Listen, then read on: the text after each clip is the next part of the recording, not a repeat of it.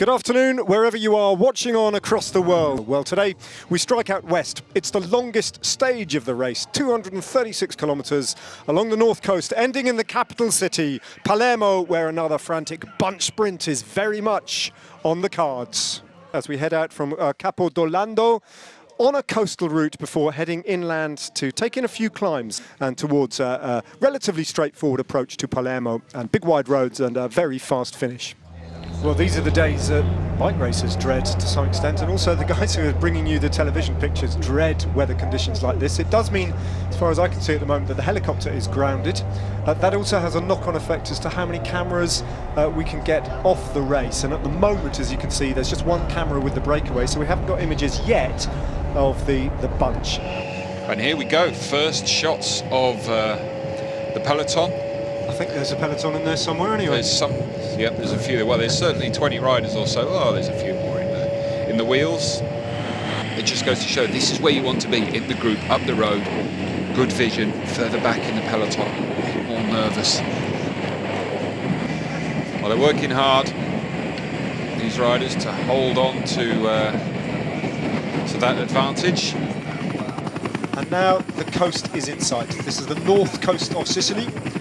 As the helicopter swings around and looks in a west towards a westerly direction, and in the distance and still out of sight, the big, important, rather wonderful city of Palermo. The gap is tumbling down now to close to 1 minute as Gazprom Rusvello continue to apply the pressure on the front of the peloton. Yeah, they're really putting a lot of riders further back down the peloton under an awful lot of, a lot of bother.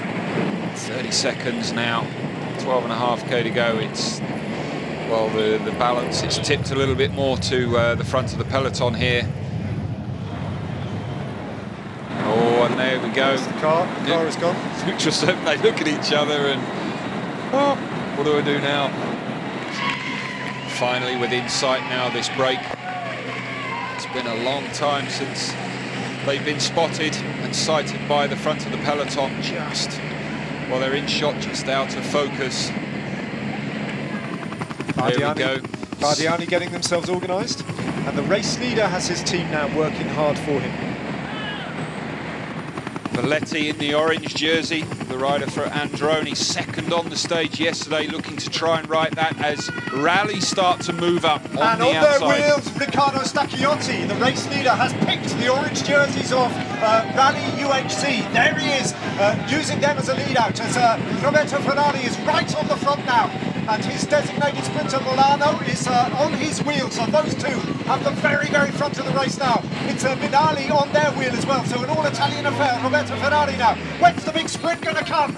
As he peels off then and finds that Milano is a little bit exposed with everyone raging up. Stacchiotti's on his wheel now. Stacchiotti is going to get on the wheel. Stacchiotti, can he get past the Colombian? As down the wheel comes Filozzi from Del Canotte, just jumps there. And I'm furious with that. It's Belletti now. Makes good on yesterday's second place and takes the win for Androni Giocattoli. Second place becomes first place. It was chaotic, it was fast and furious.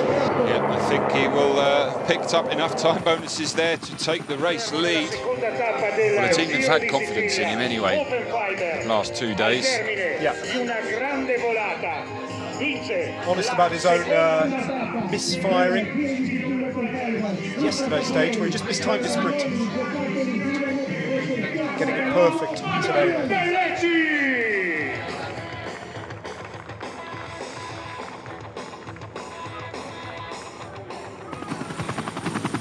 Well, it'll go to countback, but by my calculations, Riccardo Stacchiotti will hold on to the race lead courtesy of that second place. Those were the stage results. And that is the general classification as things stand. The first 4 places occupied by bunch sprinters. Christer Hagen still riding high from his participation in yesterday's breakaway. And Colin Joyce edging himself up to the top 10 as well. 3 riders, I should say, from today's breakaway, featuring in the shapes of Krohn, Toniati and Lukovic in 6th, 7th and 8th place.